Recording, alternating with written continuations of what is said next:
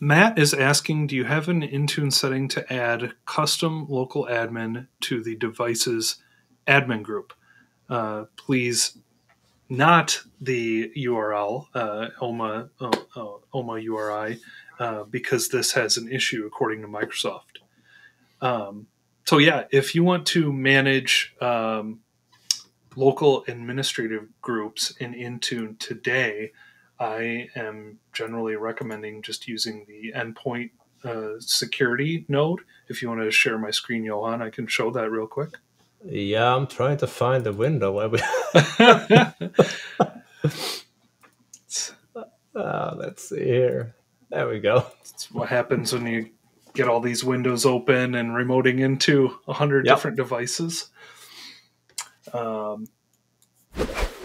Ask me how I know about your pain.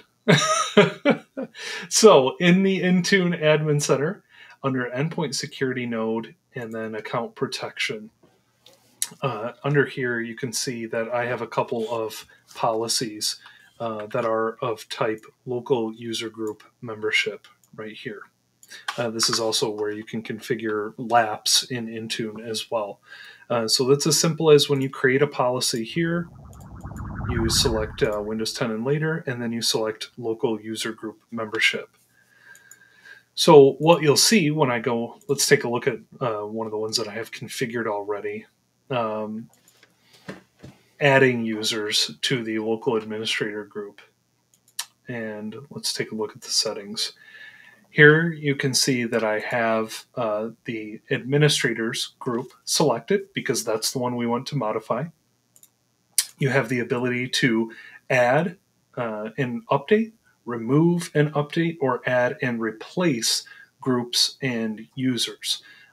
Very similar to what you will see in group policy.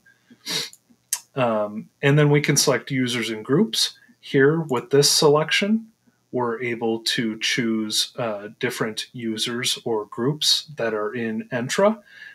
You can see here, for some reason, I thought it was a great idea to make Darth Vader a local admin on some devices. I might have to rethink that one, but this UI is as simple as selecting a user, like Boba Fett, for example, or a group, as I mentioned. And so you can do a group of administrators as well and update or add them as a local admin.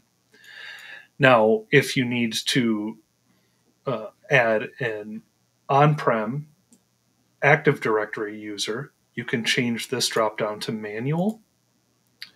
And you can see here, once I click Add Users, I have a UI where I can set the username, domain and username, or the SID of a user. So these days, this is primarily what I'm using when I need to adjust this.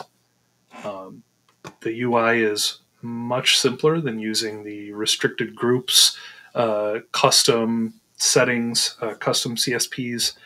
I'm going to take something simple in this case. So that's what I would recommend. All right. Good stuff there. Yes.